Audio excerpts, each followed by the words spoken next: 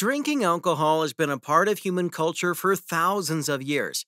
And while there's nothing wrong with the occasional cocktail or beer out with friends, excessive drinking can take a real toll on your health. In fact, it might affect some parts of your body that you least expect. You see, besides the long lasting damage it does to their liver, heart, and brain, alcohol can drastically affect your sexual biochemistry. And we're not just talking about erectile dysfunction or low sex drive. We're talking about testicular atrophy. Excessive and frequent alcohol consumption wreaks havoc on the tissues and cells of the testicles, causing them to shrink and wither. This is typically coupled with a serious decrease in testosterone production, sometimes to the point of causing infertility. To make matters worse, this atrophy is often accompanied by a reduction in muscle mass, weight gain, reduced hair growth, and signs of premature aging. There's simply no way around it. Alcohol is a potent testicular toxin. Luckily, there is hope. Even if you have years of problem drinking under your belt, recent research has revealed that many of the conditions associated with alcohol-induced testicular atrophy can be reversed. In one controlled study, former hard drinkers who quit using saw an immediate recovery in their gonad size and hormone levels.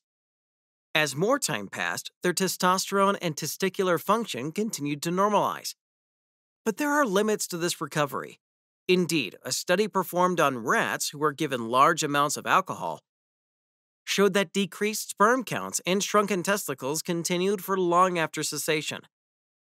And while blood and oxygen flow to the area did increase, the short lifespan of the subjects made it impossible to see how much they would regenerate. Unfortunately, this seems to indicate that there are points where alcohol-related testicular damage simply can't be undone. But what if you're not a problem drinker? Well, you can still enjoy the occasional night out at the bar without putting your testicles at risk. You just need to follow certain rules. The first is understanding what constitutes heavy drinking. According to professionals, this is anyone who imbibes more than 15 drinks a week. Indeed, 2 drinks a day for men and 1 drink a day for women are considered the gold standard for healthy drinking, meaning these levels are unlikely to produce any serious health effects. This includes sexual health, as a study from 2017 found that moderate drinking had little to no direct impact on sperm morphology or semen volume.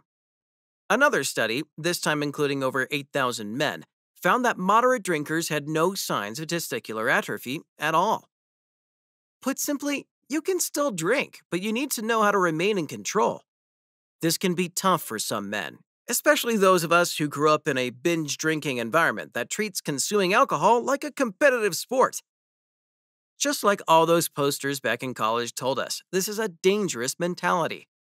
In fact, some men still drink faster than they should decades after that peer pressure has faded. Luckily, there's a strategy to fix that. Next time you're in a drinking situation, try consuming your alcohol in a way that gives your body more time to process the ethanol out of your system.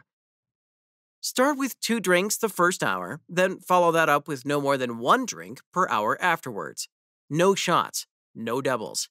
Just 1 glass of wine, pint of beer, or 1.5 ounce of spirits, with plenty of water in between to keep yourself hydrated. The goal here is to keep your blood alcohol level between 0.4 and 0.6. This will ensure you have a good time, remember the entire night, and don't feel like absolute trash the following morning. In short, it forces you to drink in the healthiest way possible. Healthy for your brain, healthy for your liver. And most importantly, healthy for your testicles.